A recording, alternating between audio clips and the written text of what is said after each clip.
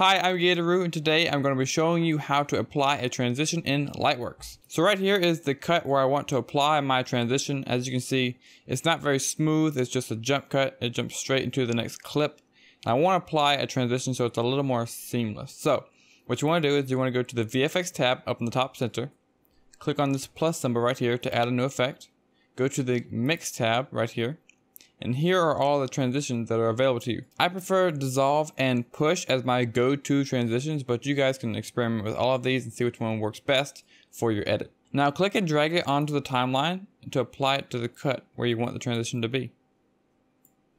Now if you play it back, you can see that it transitions in between both clips by dissolving, like so. If you wish for a shorter and quicker version of a transition, what you can do is take the playhead and drag it to where you want it to start, and click this button here. This will set a marker at your current playhead's position. Drag the playhead to the other side of the cut and leave it there.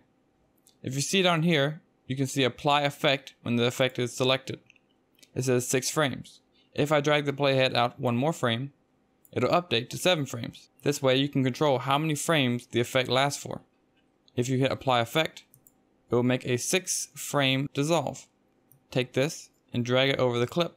Now if you play it back, you can see it is a lot shorter.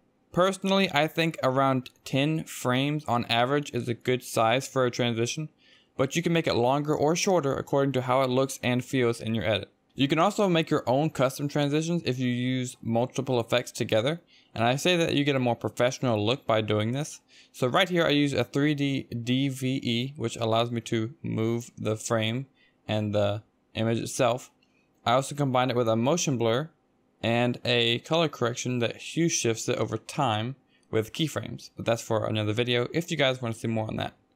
So right here, if we play this back in real time, you will see it is a nice transition in between 2 different clips.